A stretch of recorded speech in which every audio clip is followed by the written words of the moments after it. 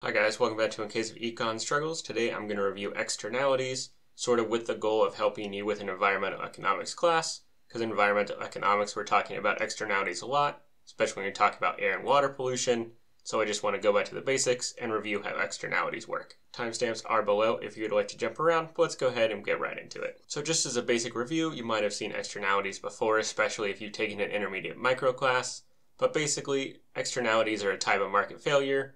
What happens is two parties are making a decision. Some third party that's not involved in that decision is going to be impacted by the decision the other two people make, even though, again, they're not part of that decision. They're impacted by that decision.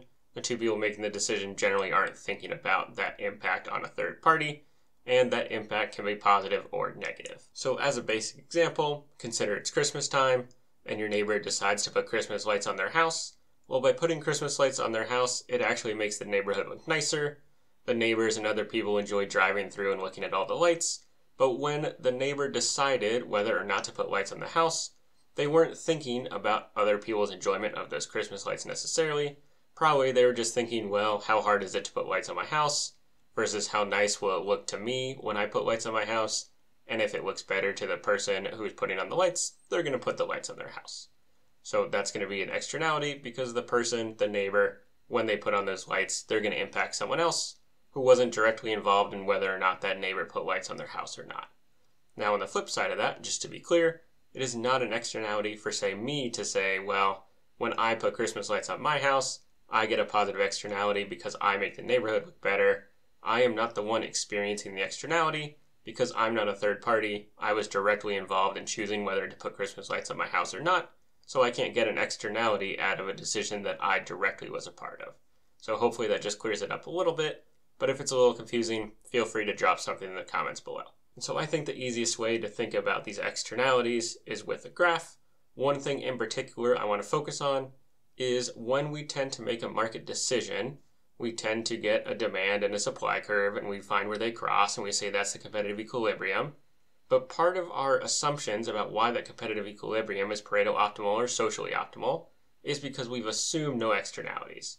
And now we're saying, okay, well, hold up, what if there is an externality?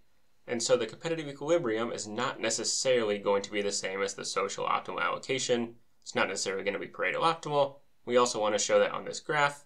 And so I'm going to start with a supply and demand curve, then I'm going to tweak it. I'm going to label things slightly differently. And again, if there are questions as I'm going through, feel free to put that in the comment section below. So let's go ahead and get started. What I'm going to do is I'm going to start with a basic demand curve. It's going to look like this.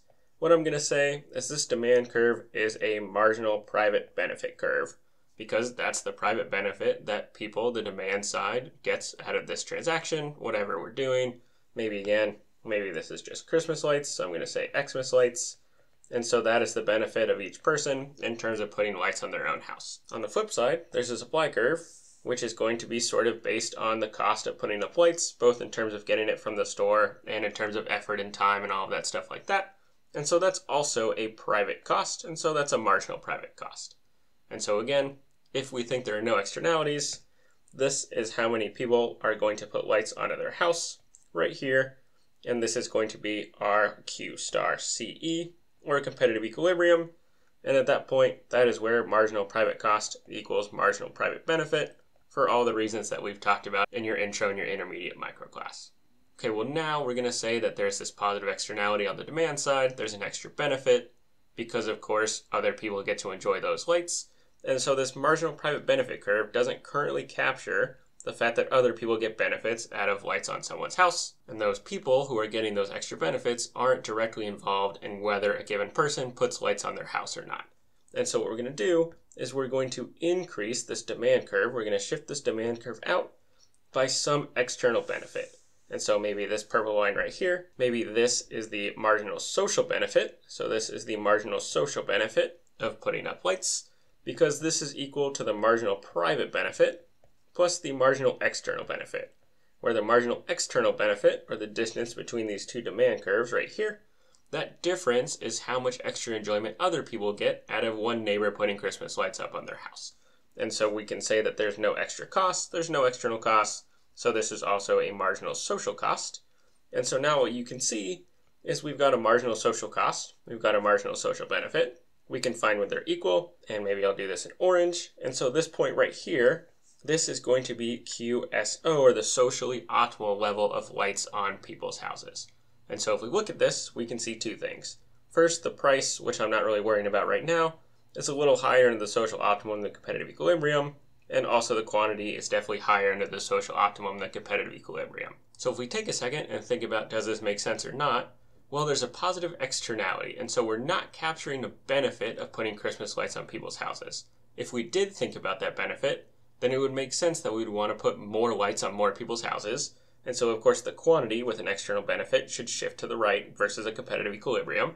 And if there's an extra benefit, we should be willing to pay more for people to put lights on their houses. And further, if we have a higher demand, if there's an extra benefit that we're not thinking about, we should be willing to pay more to put Christmas lights on our house than we do now. And so the price should be a little higher than under the competitive equilibrium.